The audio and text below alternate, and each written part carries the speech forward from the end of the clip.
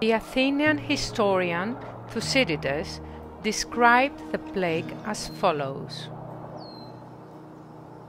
There was no previous record of so great a pestilence and destruction of human life. The doctors were unable to cope, since they were treating the disease for the first time and in ignorance.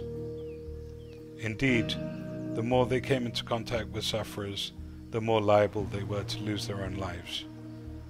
The most terrifying aspect of the whole affliction was the despair which resulted when someone realized he had the disease.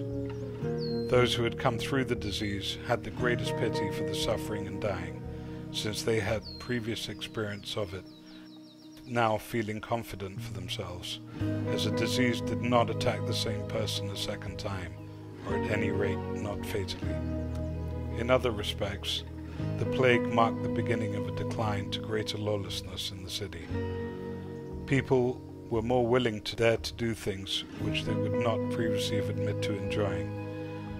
When they saw the sudden changes of fortune, as some who were prosperous suddenly died, and their property was immediately acquired by others who had previously been destitute. So they thought it reasonable to concentrate on immediate profit and pleasure, believing that their bodies and the possessions alike would be short-lived.